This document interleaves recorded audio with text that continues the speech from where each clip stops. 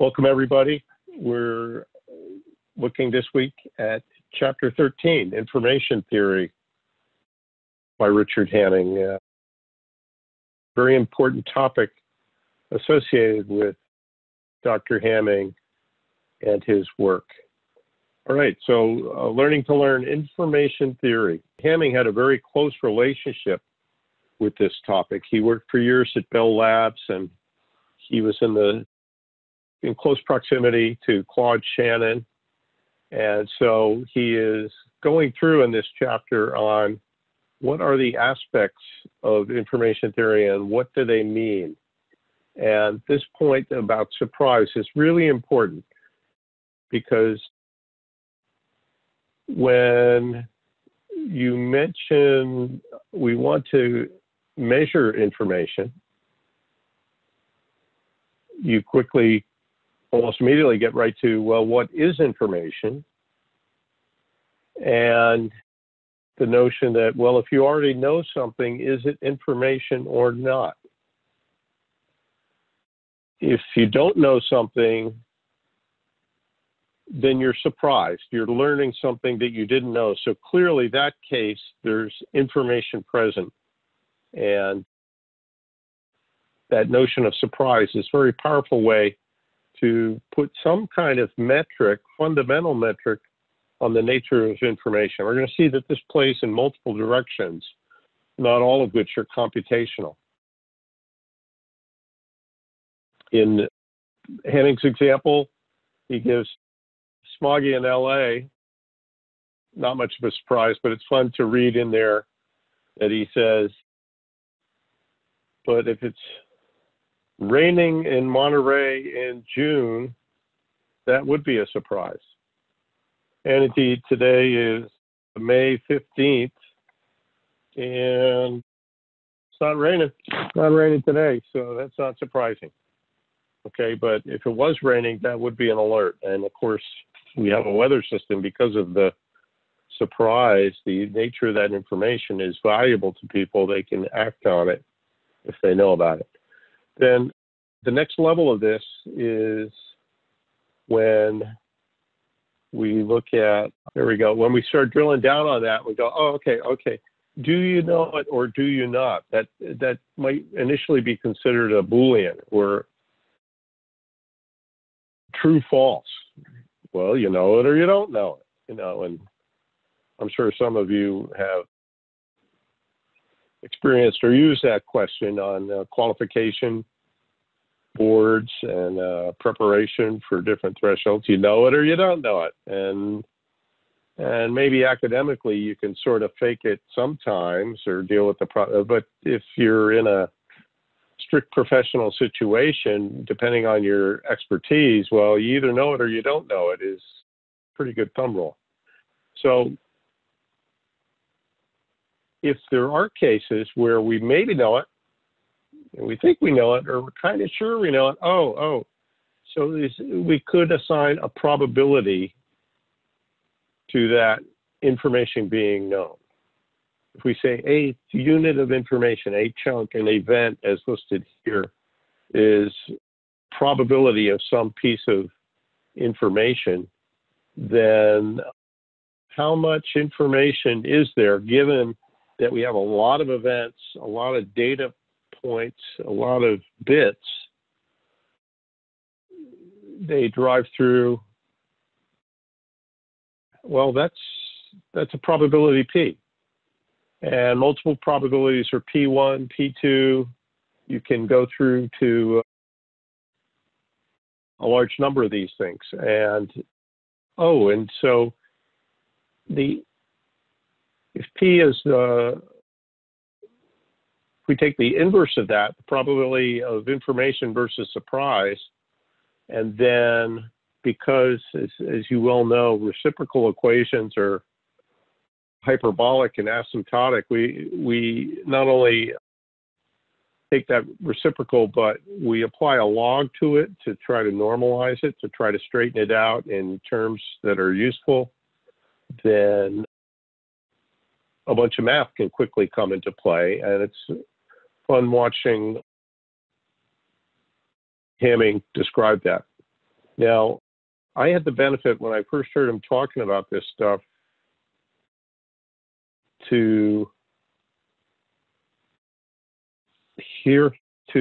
be in another course by Dr. Hanning, and that course was Probability and Statistics for Computer Science Students. What does that mean? Well, that means that they didn't trust us to take the full strength mathematics department course or operations course. We got probability, statistics are awfully close, smash them together. And second, that they tried to jam a whole bunch into one quarter, a whole bunch of information. Third, since that was a service course, some kind of, everybody has to take probability and statistics, it wasn't hugely popular amongst the faculty. A lot of most faculty, naturally, they want to be off on the most advanced things that might support their research, things that might help their students get into thesis topics. So probability and statistics was a lot closer to bread and butter than it was to the cutting edge. So I still remember this course. Show of hands, how many people in this room today have been in a probability and statistics course before? 1, 2, 3, 4, 5 visible. How about verbals for you other folks? There's 1, 6 Wayne, of 9. Sinker, yes. 7 of 9. Mike and Lauren. I'm pretty darn sure Lauren has. Hands up. You can see the little blue thing, can't you? Oh, why do you have a blue hand and Bert have a yellow hand? What was that about? I've been disintermediated again. Thank you, Lauren. Bert chose a plot, and I took the raise hand option from underneath participants. Thank you. Well, if this pretty heavy-duty group is 8 out of 9, then the probability is probably high that graduate student Mike also went to, but he's in it. Certainly a lot of people have a passing familiarity with probability and statistics. Okay, next question. How many people noticed when you took this course that it was an exhilarating, pleasant, cheerful, students couldn't wait to arrive each day kind of pedagogical experience? Any hands on that one? John, your hand's still raised. Is that just an icon or? Okay, something went down there. Okay, I'm seeing a vast wasteland of which I will infer as 0, probably a 0, or at least for an 8 out of 9 sample space. So yes, indeed, when I took the course, even from Hamming, it was pretty rough sledding for a lot of people. Because isn't it interesting? He developed numerical analysis. Hamming said, well, sure, I'll teach it. This is important. And he's a mathematician. And so this is a subject he knows deeply. So you got to imagine, not that it was very evident to us as first quarter grad students, you got to imagine that for everything he said, there were 93 things he didn't say in that course, because this is like teaching how do you make words and sentences out of the alphabet, all the essence of probability and what it means.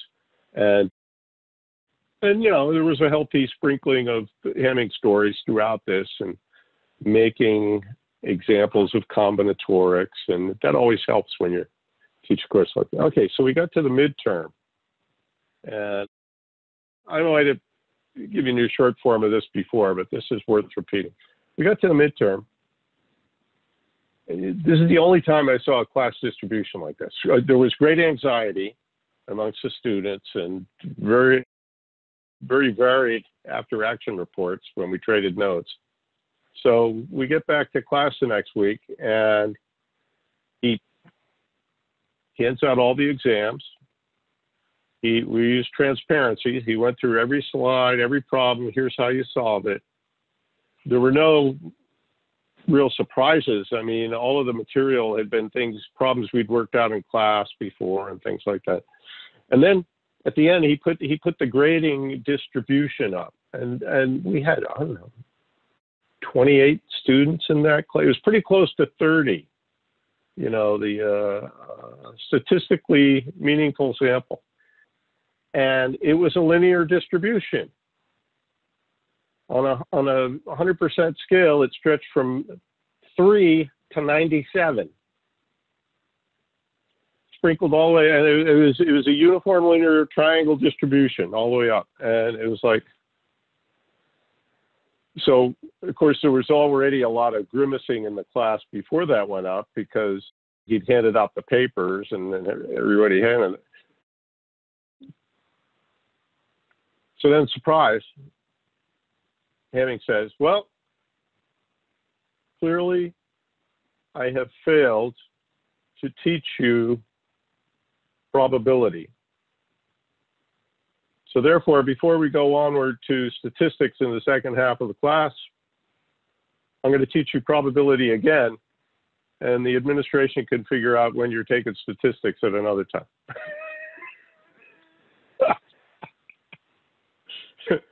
Okay, one last survey question there. How many people have been in that class before? Where the instructor said, clearly I failed, and I will now teach you.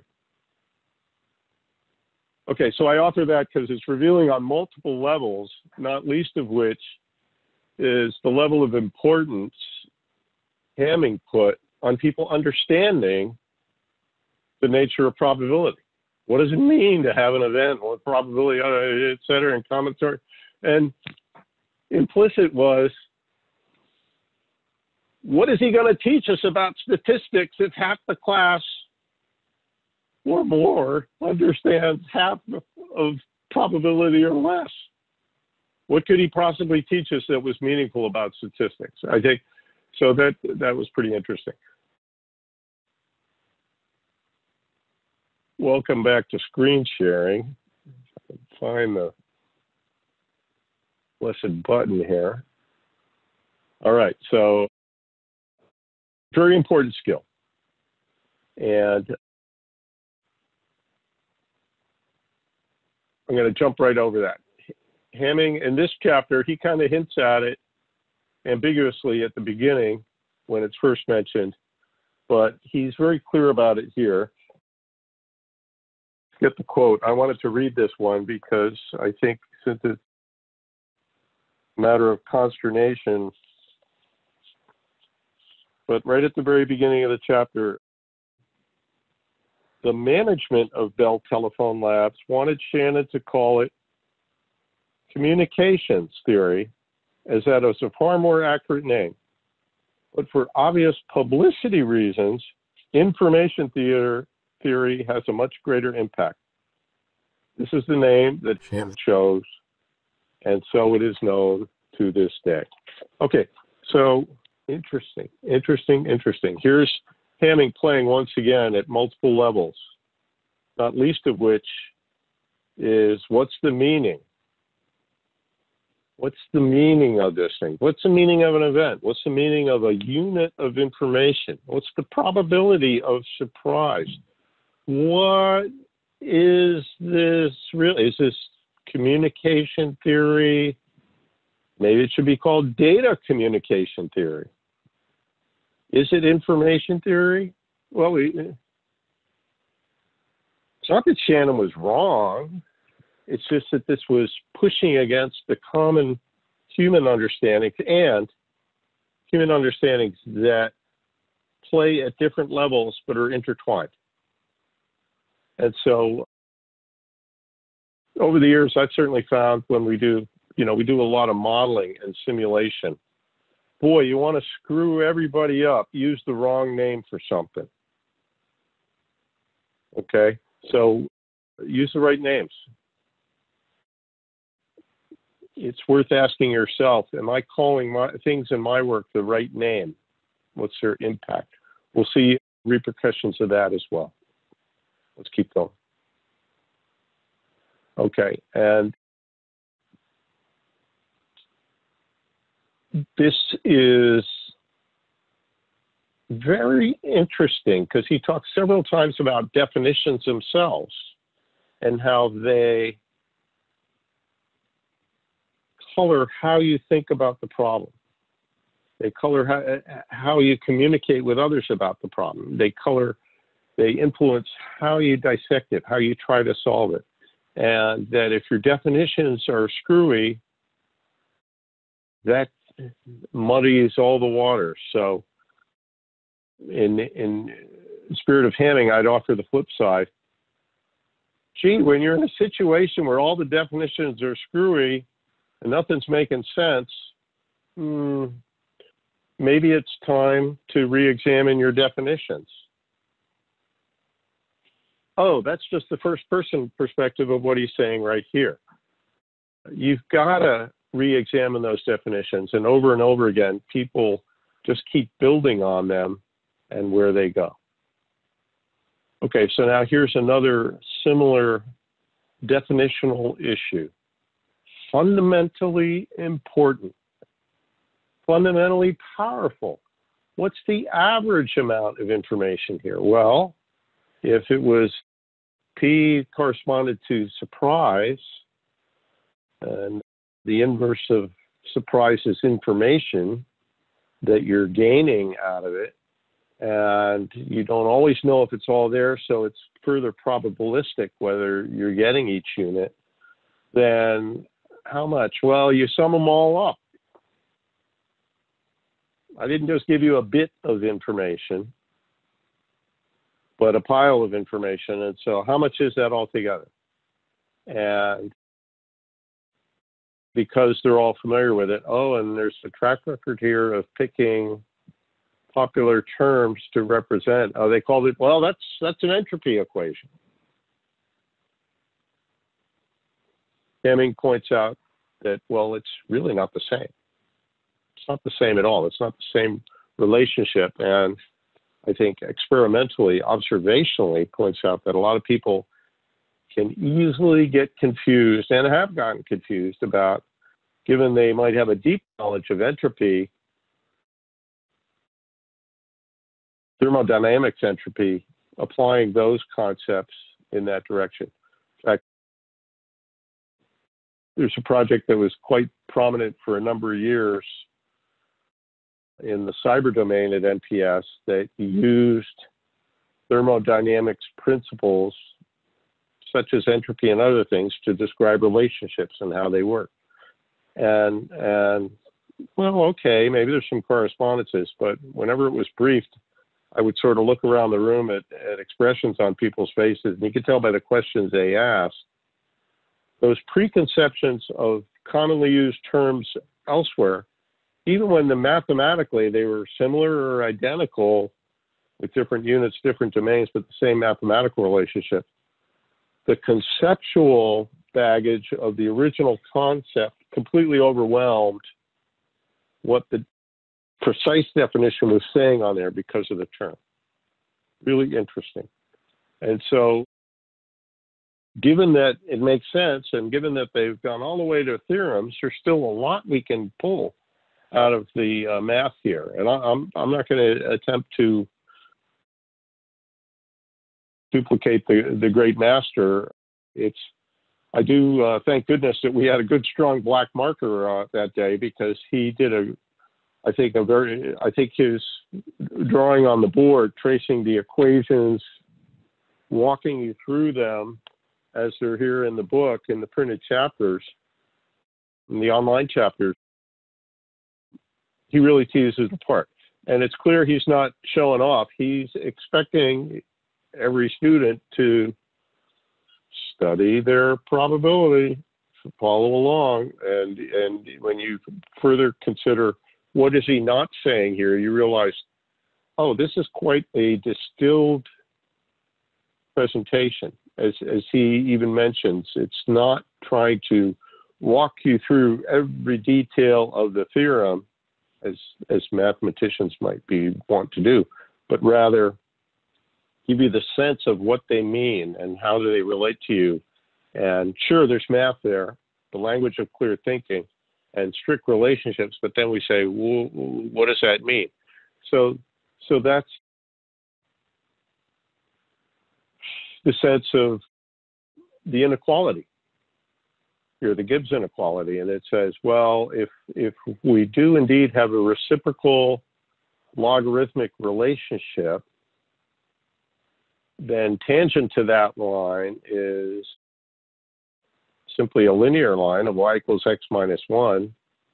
And the insight there was that, oh, that represents the theoretical maximum of how much information you could shoehorn into a channel.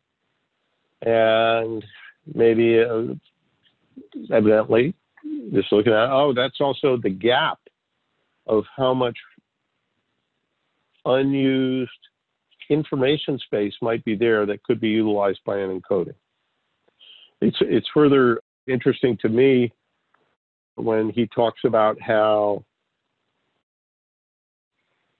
error correcting codes, as we went through in the prior lecture, weren't around yet. So Shannon picked random messaging, random code books. That's cool. That tells us a couple of things. Well, one, I think we could expect that if it's truly an information theory, a fundamental theory, you would expect them to start with a completely random, not worry about this encoding or that encoding, but have a general approach that works for any probability distribution that might occur. And indeed, there are decades of work in societies and proceedings and conferences today that are still exploring special cases of filters and sampling and inference and signaling and crosstalk effects, and it goes on and on. So yes, fundamentally powerful theory. Something else that such an inequality tells you is it worth the effort to try to improve this further? Okay, we're suboptimal, but how far suboptimal? This gives you a sense of it. Interesting and unusual. That's often not the case. So we're in an interesting play space here. I guess I misspoke. Craft inequality and some more of the math. He goes through it. And then Gibbs, and then all the way up to noiseless coding is, well, if we know how much information we could fit in there, then we know what a best case is and what's a less suboptimal case, and we know when something's impossible. You can't put 10 pounds in a 5-pound bag. Okay, and then, oh, if this is represented as data, as bits, then I guess we know how many bits we need. What's the average code, which we went through in the Huffman encoding and the other coding theory. What are those ways of representing values? And when the primary difference in Huffman being we could have variable length encodings, what are efficient ways to keep the average length of the encoding short versus fixed length encodings where we say, well, if we have 8 bits, then we could define an ASCII character set. Interesting. And then builds on it further and says, okay, well, if we know what information we can send, but we also know that there's noise, then how do we consider those delta cases? And even works its way to 4-quadrant. Yes, it's correct. Yes, we got it. No, it's incorrect. No, we didn't get it. And combinations. And so it helps you add, he's giving you the distilled basic theory of how to figure out how long those codes are. I want to point out, oh yeah, I remember this one. This is the book that Shannon didn't write. And after a few years of frustration, Hamming said, well, if he's not going to write it, people have to know this. I'm going to write it anyway. And oh, by the way, I'm holding up the second edition here, which means even after Hamming wrote it, Shannon still didn't write it. And that they're getting feedback and doing it. And you can see the skeleton of our presentation today in this book. So that also helps you if you want to do some intellectual anthropology, intellectual sleuthing, and you want to say, well, what did Hamming distill out of the fundamental meaning of information theory? Well, this is for the experts, and then this is for the almost experts, maybe not signal engineers, but people who need to know this. Okay, let's keep going. Was my camera coming across there, or I should have probably stopped the share. I've been waving the camera at the video, but that might just be postage stamps on the final video. So I'll do a dedicated screenshot here of these two books that we're working. Okay, so you should be seeing the screen. What does it mean, sufficiently large N? Oh, we've been here before, right? In the encoding theory. Well, if you're trying to capture a message set and there's some probability of error, one technique is, well, add more bits. And then the more bits you have, it doesn't matter at some point how many get smashed away. You can say, how much noise do I want to live with? Okay, make your encoding longer than that. That's all this says, all it takes advantage of. And he has some excellent examples that are quite intuitive in the video, worth watching. Don't flick it off when he starts going into math. I think there's a lot greater tendency to do that these days because we have so many other majors in sciences that taking probability statistics, being adept at math is not an everyday skill anymore. Maybe sad to say, but there you go. Okay. So this slide is the distillation of the things he's saying. And I like that last sentence. Capacity is quite good. That sounds benign. Oh, it's good. It's bad. Yeah. Usually you can always get those permissions. But in this case, you can measure it. So when he's saying it's quite good, you go, oh, because of information theory, we're able to measure just how effective we were, how close to the theoretical maximum efficiency. Context, once again, this is people trying to figure out, how do we digitize everything? We're living in a primarily analog world. We're trying to digitize communications. How do we get those binary digits, information nuggets over a medium to a far side? In practice, I like to call this first one first law of engineering. If it ain't broke, you don't fix it.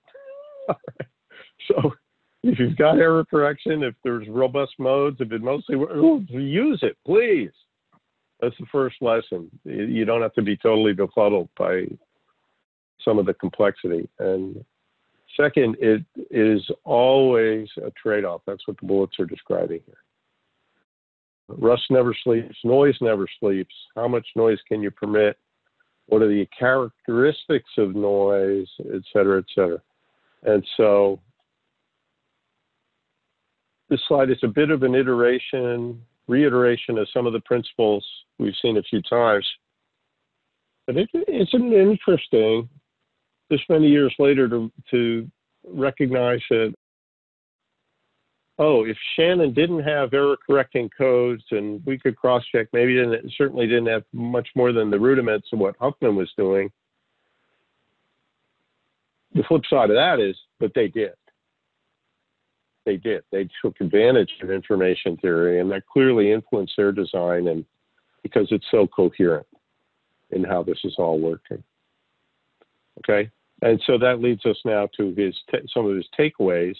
Is even if something doesn't give you a recipe, a clear path how to get there, but it lets you measure, that's important. That's the first point there. And then the second point, in practice, if we have data communications are not the same as human communications, well, I got to say that has been very influential in some of our work, and it's under a topic area called network optional warfare. If you have a lot of information known to either side, you don't have to tell everybody everything. You just have to indicate the key points. Way back somewhere far back in the last century, I used to be on a submarine that would ride to periscope depth and back at pretty regular intervals. You wanted to know where you were. And every once in a while, there was some problem that people on board couldn't get. They couldn't understand, they couldn't figure out, we didn't have enough information, there were other considerations. What do we do? Okay, so sea story. When you get to that situation, it doesn't occur very often. It can happen. Get there. Usually you hear something muttered like, the CEO says, XO, take us up. Okay. Yeah, we can go up and get up there, and the commanding officer gets on the satellite and says, and there's a pause. And a little while later, he gets a response back. And 37 seconds later, we're going back down. And the commanding officer gets on the microphone and says, now here it is, here's what we're doing, here we go, onward. Ask yourself, okay, another show of hands. Have people seen that scenario, since we have a lot of military folks, that kind of command level scenario of terse, direct, pointed communications, utterly brief, getting an utterly brief response back, yet having a giant unfolding effect when they return to your unit? Has anybody else been in that situation? One hand, two hands, 3, 4. I have. Okay.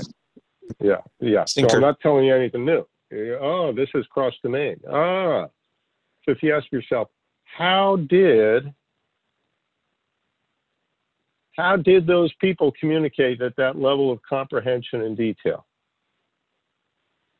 Well, they were trained. Well, they had the vocabulary. Well, they knew the procedures and the techniques. And, well, that's why they got qualified as commanding officer of that unit, that ship, that squadron, that battalion, whatever. Oh, because there's already a mind share of what it is. So you can have utterly brief communications that say a lot. Okay, so this is like pushing past what Hamming's saying, but using the signposts that he gave us, that the information gives you guidance in directions to go. Let me roll you way back a couple of hundred years. Has anybody been in London before? We have a few Europeans on here, a few well-traveled. Okay, a couple of people. There's a very famous tall pillar with a statue on top, and it's so high that maybe only the birds know what he really looks like up there. But anybody know whose statue that is? I'll give you a hint. It's in Trafalgar Square. Nelson. Admiral Horatio Nelson, Battle of Trafalgar. Okay, that's a really interesting bout, naval bout, because it had a couple of year wind up leading up to it. And you look at some of the core causes, you see two things. One is the British had an incredibly detailed signal book of remedy codes that was not only flashing light, but it was gunshots, it was clanging, it was bells, it was red rockets flying in the air, because it was hard to communicate back then. Second thing was, for 2 years prior, Admiral Nelson went around to every ship in his fleet. And he would go to each boat, and he'd sit down after dinner. They'd clear off the table in the officer's mess, and he'd lay out the charts, and they'd start pushing toy boats around and talking. And he'd walk people through, well, this is what I'm thinking, and this is what you need to do, and this is what you... When the bombs start flying and the cannonballs and the fire and the splinters and everything else, and it boom, and you can't hear, this is what you got to do. This is what it's all about. Okay, that common conceptual picture is judged by historians, and probably anybody who reads about it, is fundamental. And how do you train and organize with your people when you can't get a message through, even if you wanted to, because there's just too much noise, too much interference, too much denial.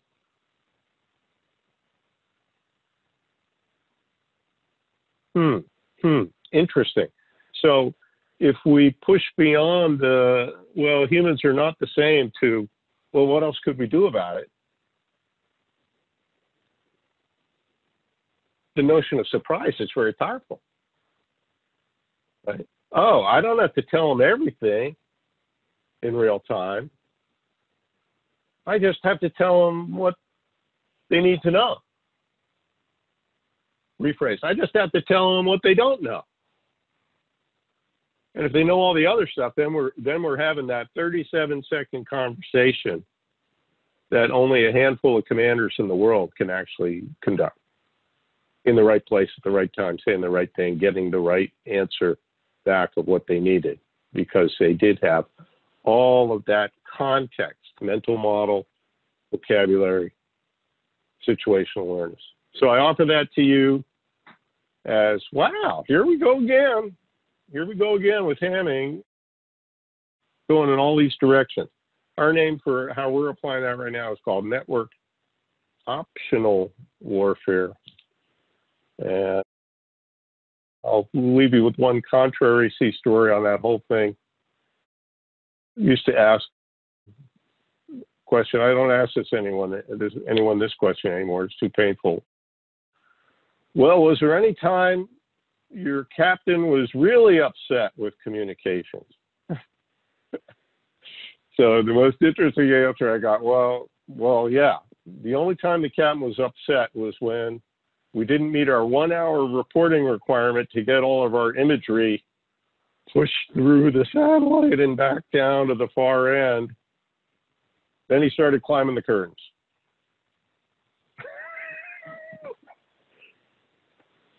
Okay, other complete far end of the spectrum. That's not thinking of information as what do you need to know. That 1 hour requirement for imagery is thinking of information as bits, solely as bits. And if we only had enough bits everywhere, then we'd be good. Well, the battlefield is not that benign for any of the services or any of the nations. So I offer that to you in this sense, that here we go again with Hamming, and how do we make sense of this thing? And human communication plays on multiple levels. Okay, so let's see what's left. Yeah, definitions, color how you think. Also, pay attention. And when it looks like something's new, maybe it is. Maybe it isn't. You don't even know if you're not asking the question. Okay, let's flip through as a finale then. Yeah, here's more of that. just to help with the, you guys all know your Latin and everything, so I don't have to worry about you, but for the video, let's pull up the other word. What's a tautology?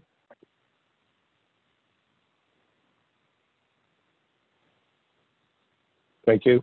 Okay, tautology. Redundant use of words. It is a tautology to say redundantly repetitive. Countable. Raised to the ground is a tautology. Here's the real one in this context.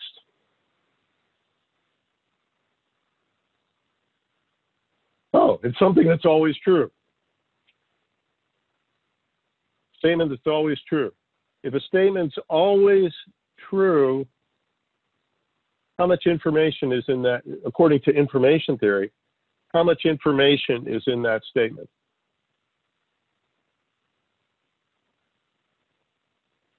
None, because Anyone? the probability is 1. Right. There's zero surprise, so there's no information because the probability is 1. That they already know it's always true. It's always true. What are you telling me? Sounds like you're telling me something, but you're not really. Okay, so here we go. So isn't this interesting? Minor C story. I don't want this to sound negative, so I don't know how to tell this. So bear with me. Shortly after this, first time I heard his lecture on that, and June and I reading his stuff, at a class in our computer science department, and we had an excellent military instructor who got up there and tried to, he had a problem on an exam about, a quiz about how much information was here. And I didn't think the answer was right.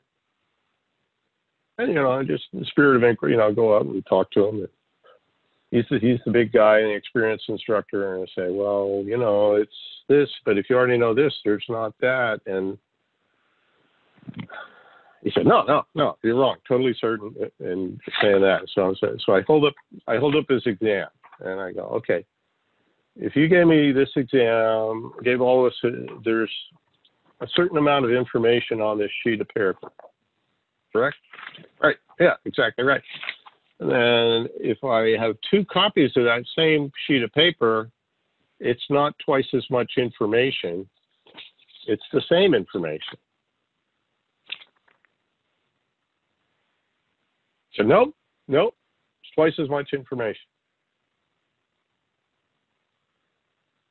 Now at the time I was like, well, that can't be true. And very quickly, that's not true. For those 2 sheets of paper, it's not the same information. But isn't it curious if we apply the human factor to it? You might say, well, yeah, but for that 28 students, is that 28 sets of information and 28 sets of hands and 28 sets of eyes and brains? Context, very, very important, very important. In a pure sense, in a signaling sense, in a data sense, there's zero surprise in the second copy until that same information goes over there. Okay, how are we doing on time? I think we did about 45 minutes. I went a little long on this time.